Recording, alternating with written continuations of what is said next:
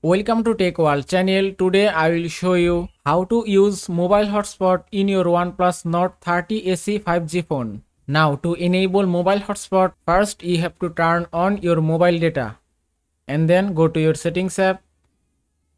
From here go to connection and sharing. Then go to personal hotspot. Now just tap here to enable mobile hotspot. Then tap on hotspot settings to configure your mobile hotspot.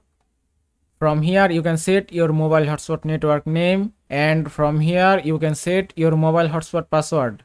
Also, if you scroll down, from here you can select your mobile hotspot frequency. You can select 2.4 GHz or 5 GHz as you want. If I select 5 GHz, then tap on this icon and it's done. Now your mobile hotspot is ready for use. And that is how you can use mobile hotspot in your OnePlus Nord 30 SE phone. I hope this video was helpful. If it was, please give it a thumbs up and don't forget to subscribe.